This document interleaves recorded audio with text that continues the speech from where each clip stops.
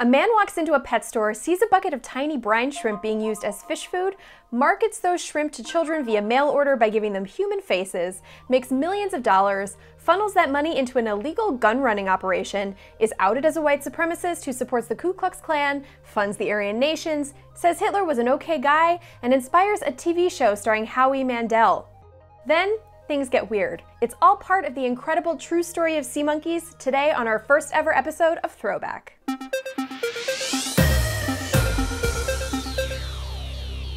Welcome to the series where we take a deep dive into some of the most fascinating stories behind the toys, trends, and events you might remember from your childhood. If you have something you'd like to see us explore in a future episode, let us know in the comments. Hopefully, it won't be long before we're shooting those episodes in the super fun studio we were designing for this series, which mostly consisted of me spending a lot of time on eBay trying to find things from my childhood. For now though, we're doing the safe thing and filming from home. The sea monkeys I have in the office will have to fend for themselves. I'm your host, Erin McCarthy, and if you're like me, you probably had sea monkeys as a kid without knowing what they were or where they came from. The short version? It was a get-rich-quick scheme that actually got someone rich quick. But trust me, the long version is worth sticking around for.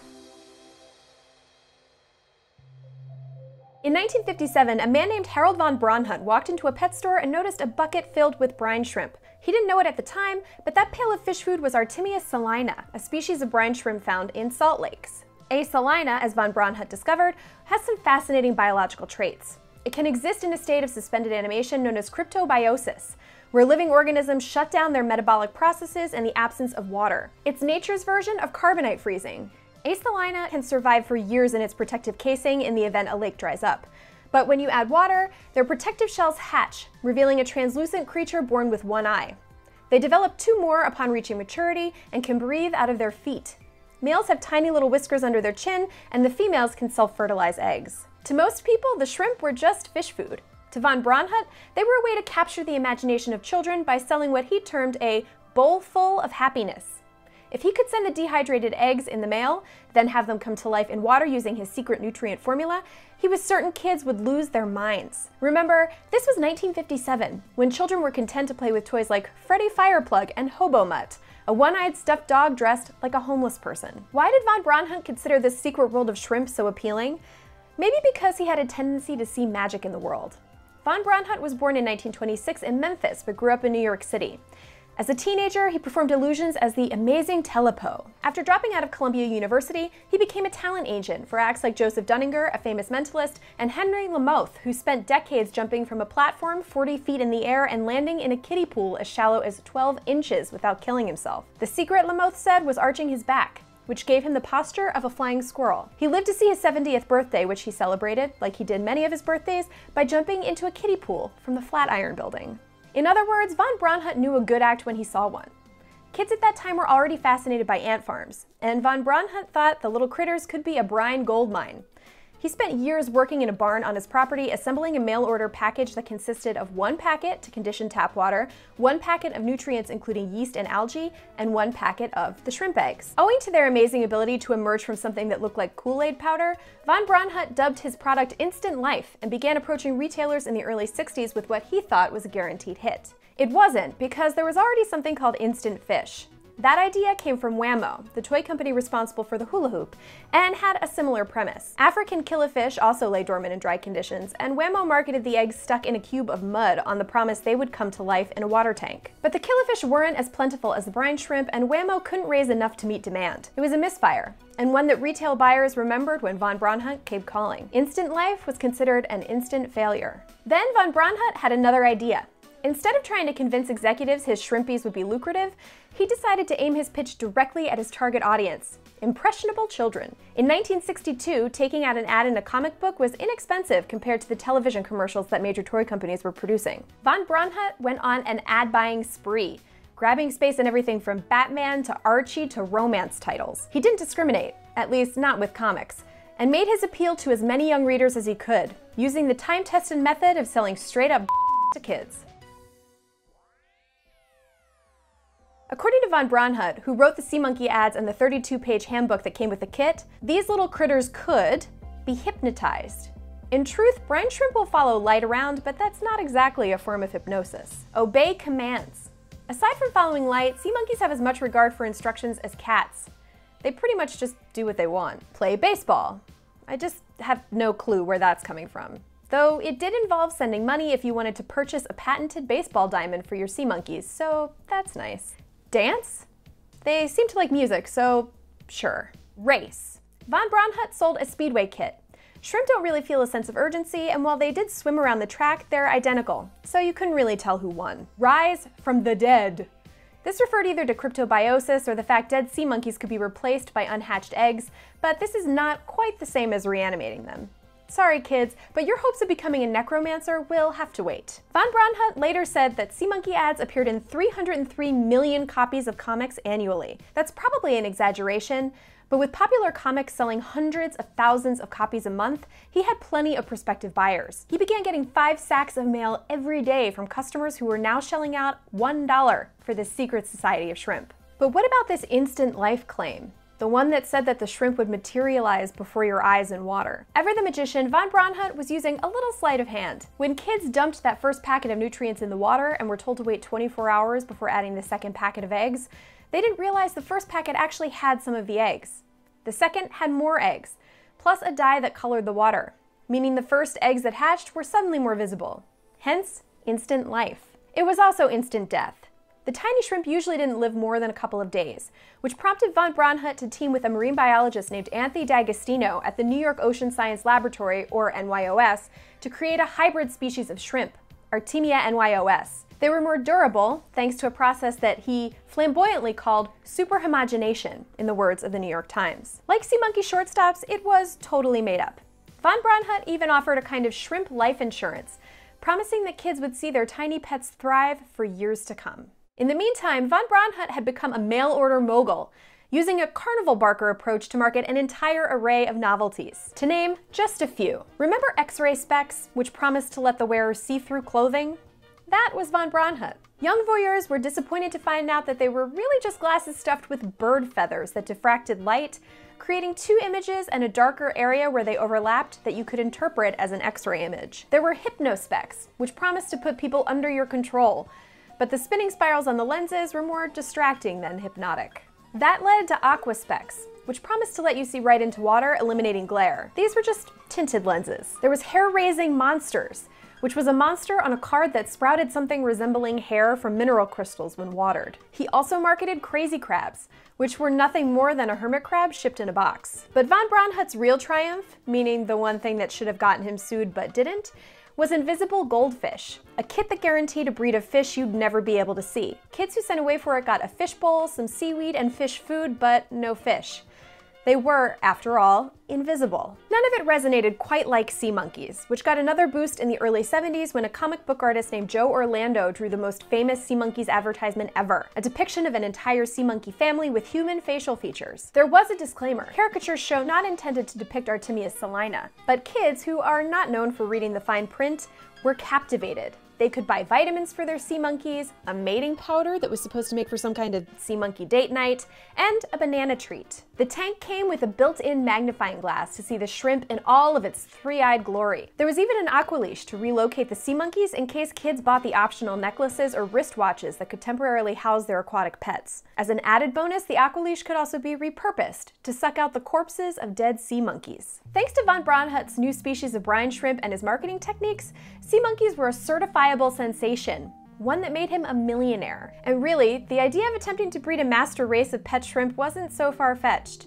Don't forget that Von Braunhut was, in the words of the Washington Post, quote, active in the anti-Semitic neo-Nazi right.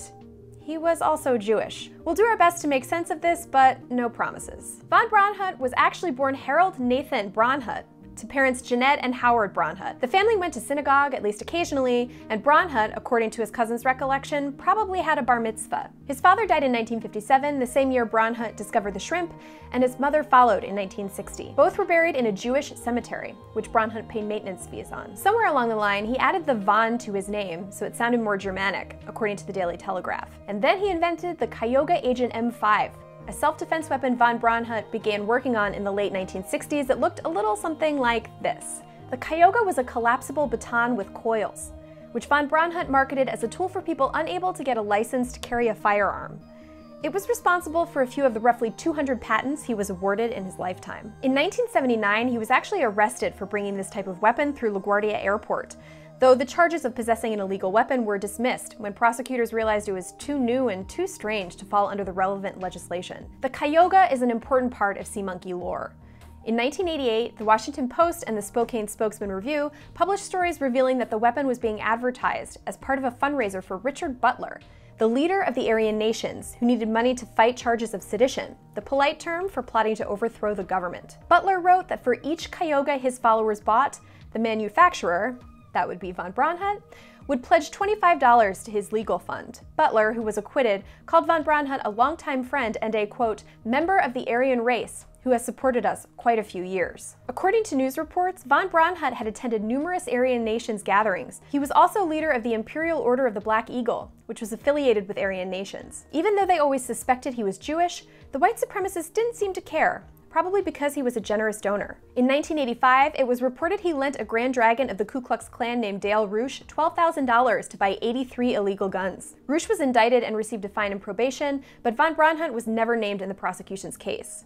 He was said to be happy to cooperate, though, and even brought some sea monkeys to his meeting with the U.S. attorney. Von Braunhut refused to comment on the allegations, other than to tell the Seattle Times that, quote, you know what side I'm on.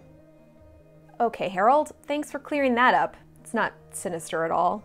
If you think lighting a cross on fire at a white power rally is a bad look in the toy business, you'd be right. And that isn't a hypothetical. According to the Southern Poverty Law Center, von Braunhut did exactly that. As the sea monkey empire grew, he enlisted a company called Laramie Limited to handle distribution. After his ties to the Aryan Nations were revealed, the company confronted von Braunhut, who told their vice president that Hitler wasn't a bad guy, he just got bad press. They distanced themselves from von Braunhut, and many comic book publishers stopped taking his ads.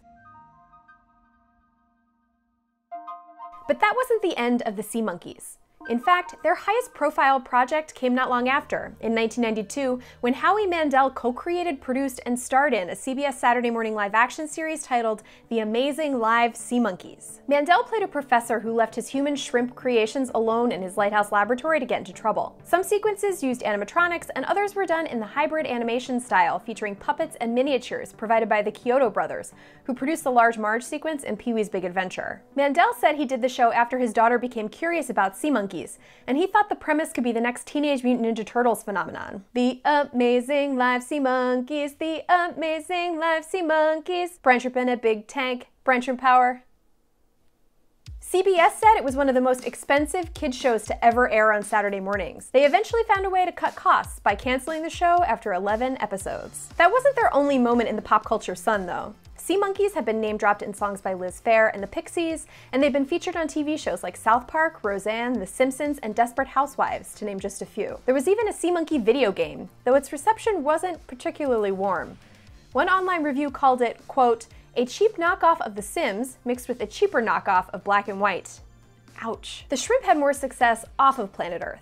In 1998, they joined astronaut John Glenn on a mission to space. They returned to Earth to hatch to see what effects cosmic radiation has on organisms. Brine shrimp are also used to test toxicity of chemicals, which is not a recommended practice in the Sea Monkey Handbook. The sea monkeys continued to sell to the general public too, going from one distributor to another. In 2000, the Los Angeles Times reported that a company called Educational Insights was distributing it under their Exploratoy division with the full knowledge of the allegations against von Braunhut. Company executives said they never asked him about the charges directly and didn't think he'd be the type of person to spread hate speech. When the reporter showed them newsletters from the National Anti-Zionist Institute, which used a P.O. box also used to order sea monkey paraphernalia, executives said he denied the allegations. Meanwhile, von Braunhut, who was also an ordained minister, officiated over the funeral of Richard Butler's wife 1 month after signing his licensing deal with the company. He was also photographed wearing Aryan Nations lapel pins to planning board meetings in Charles County, Maryland, according to the Washington Post. Von Braunhut died in 2003 at the age of 77.